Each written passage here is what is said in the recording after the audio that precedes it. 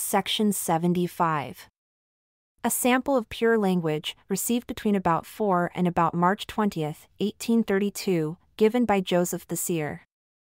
Question: What is the name of God in pure language? Answer: Amen. Question: The meaning of the pure word Amen? Answer: It is the being which made all things, and all its parts. Question: What is the name of the Son of God? Answer: The Son Amen. Question: What is the Son Amen?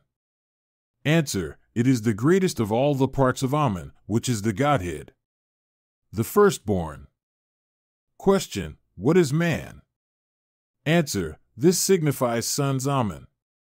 The human family, the children of men, the greatest parts of Amen's sons, the Son Amen. Question: What are angels called in pure language? Answer: Amen Angelsmen. Question: What are the meaning of these words? Answer: Amen's ministering servants, sanctified, who are sent forth from heaven to minister for, or to, sons Amen, the greatest part of Amen's son. Sons Amen, Son Amen, Amen.